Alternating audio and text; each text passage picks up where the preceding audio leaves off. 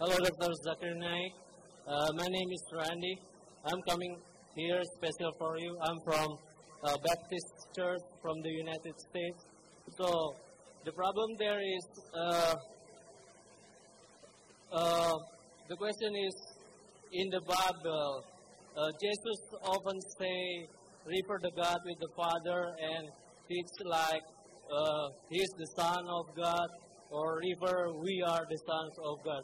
The question is, did He really mean to say Father and Son, or He is really Son of God, or it is the Bible that is corrupted, or the translation? That's the question. That's a big question. That's the root of the cause of this confusion. Thank you. Because the question that Jesus Christ, peace be upon Him, refers Himself to as the Son, refers to God as Father, is He as the Son of God?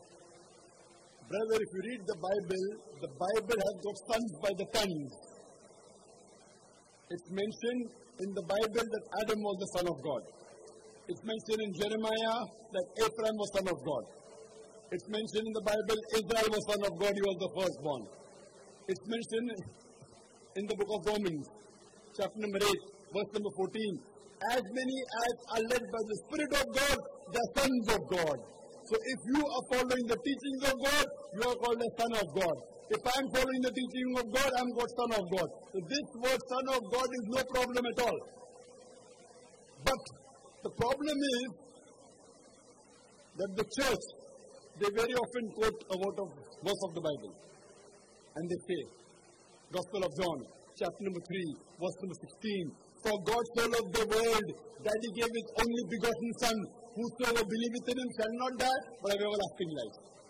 This word begotten, they say, no, Jesus is not like a normal son, peace be upon Him. He is the begotten Son of God. Now this verse of the Bible, Gospel of John chapter 3, verse number 16, this word begotten, according to the Revised Standard Version of the Bible, revised by 32 Christian scholars, backed by 50 different copy denominations, they say that this word begotten is an interpolation, it's a fabrication, it's a concoction, and they're thrown out of the Bible as an interpolation. So actually Jesus Christ, peace be upon Him, is a godly person. Anyone who follows the teachings of God, he's called a son of God. I've got no objection. But that does not make him the begotten son. Like rightly you said, that if you follow the teachings of God, you are a son of God, no problem. Like the Bible says in the book of Romans chapter number 8, as many as are led by the Spirit of God, they are sons of God, no problem. So this started with the church preaching wrong things. The Bible has got no problem. It is the church which is trying to prove to its followers that Jesus Christ, peace be upon Him, claimed divinity, which He never did. Hope that answers the question, brother. Yes, we blame the church for this. Thank you so much. Brother, do you believe Jesus is messenger of God or is He God? Messenger of God. Do you believe that God is one?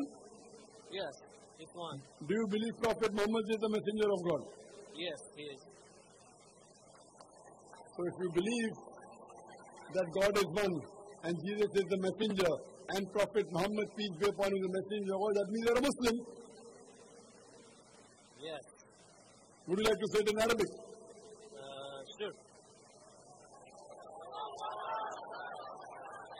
I say in Arabic and you can repeat it. Ashhadu Ashhadu Allah Allah ilaha ilaha illallah illallah wa ashhadu wa ashhadu anna anna Muhammadan Muhammadan abduhu abduhu wa rasuluhu.